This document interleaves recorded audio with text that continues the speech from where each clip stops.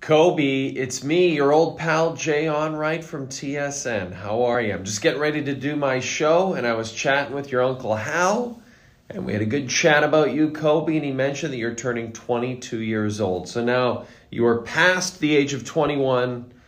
You are very much an adult now, and I'm very excited for you. The old 22, what a great age, my friend. So let's talk about you. Currently second year BCIT. Amazing. Love that school. A lot of greats came out of that school. I believe my good friend Blake Price went to that school. Excellent choice. I hope broadcasting is going well. A few months ago, Uncle Hal told me you did a great job helping commentate the all-native basketball tournament in Prince Rupert, British Columbia. So I assume you're a big basketball fan. I know you're a Raptors fan, and you're a big Canucks fan too. Rough year for your Canucks, but at the same time, it's funny how after the trade deadline, they played so much better and they just look so much more cohesive. It's got to feel positive. It's got to feel positive on the West Coast for you, Kobe. So, first of all, Uncle Hal and I also mentioned, Uncle Hal mentioned to me that you really like my show. So I do appreciate that, Kobe.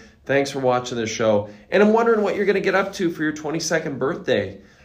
Oh, man, there's so much to do in Vancouver. Just go to Roxy's. Just go to Roxy's and just have a great time. You're 22. Don't overthink it, Kobe. Just go straight there and have a wonderful night.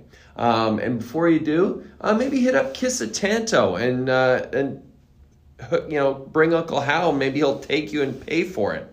That's a great restaurant. Kobe, I hope you have a great day today. I wish you all the best in your broadcasting career. And I look forward to watching you rise up the ranks of Canadian broadcasters after your graduation from BCIT.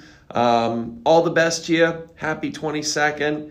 And thanks again for watching the show. I really appreciate it. Happy birthday, Kobe.